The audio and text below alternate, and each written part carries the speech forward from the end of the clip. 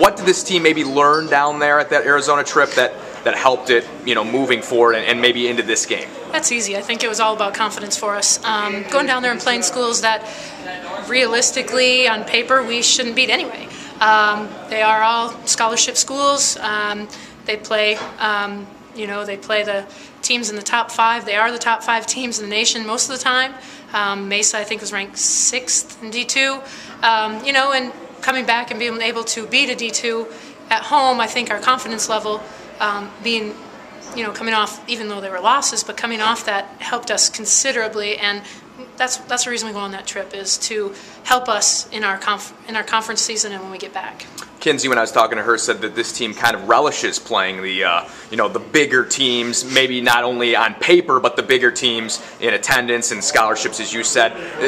Do you ever get the sense from this group that they're ever going into a game saying, "Oh, we can't play with this team or that team"?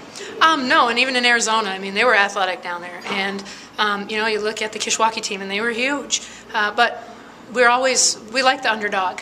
We've talked about it a lot, and people look down on us. We're D3. We don't have any scholarships. They should beat us. Well, you didn't, and that, I think, only boosts our confidence and helps us now as we go into our conference season. I think the month of January, I think this is a good way to get us on a roll.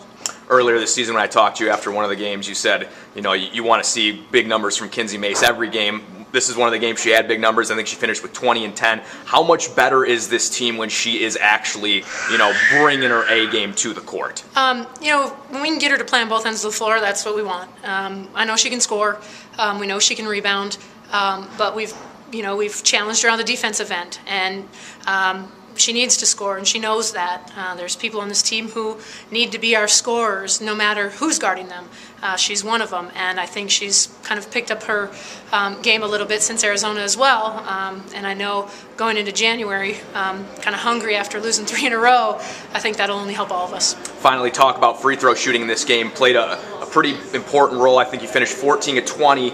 Obviously, I'm sure you would have liked to shot even better than that, but still 14 points off free throws in a very tight game, definitely gave you guys a little bit of an edge. We talk about it all the time, that may be a way we win the game. We work on them every day.